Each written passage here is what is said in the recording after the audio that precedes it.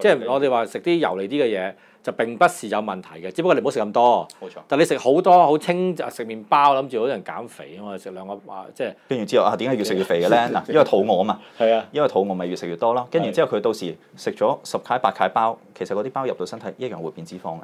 嗱，咁呢個又牽涉到翻去頭先講米水嘅問題啦，即係粥水啦。咁粥水第一樣嘢就係唔係咁飽肚嘅。係。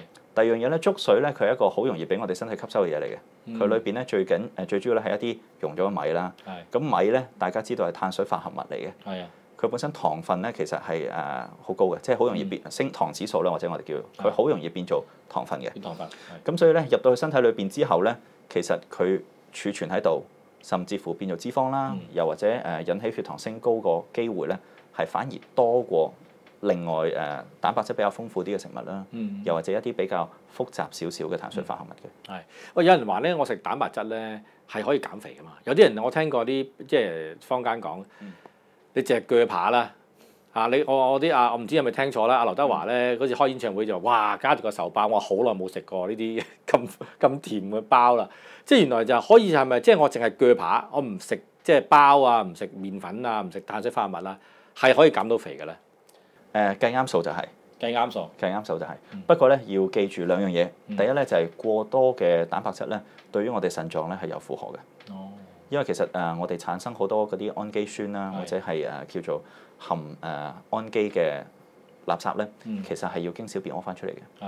咁大家可能都有留意過，即係如果你譬如食好多肉類啦，又或者甚至乎有食豆類食得好多咧。你第二日嗰啲小便咧特別係重味啲嘅，因為其實裏邊就含一啲氨基物質咧會多啲嘅。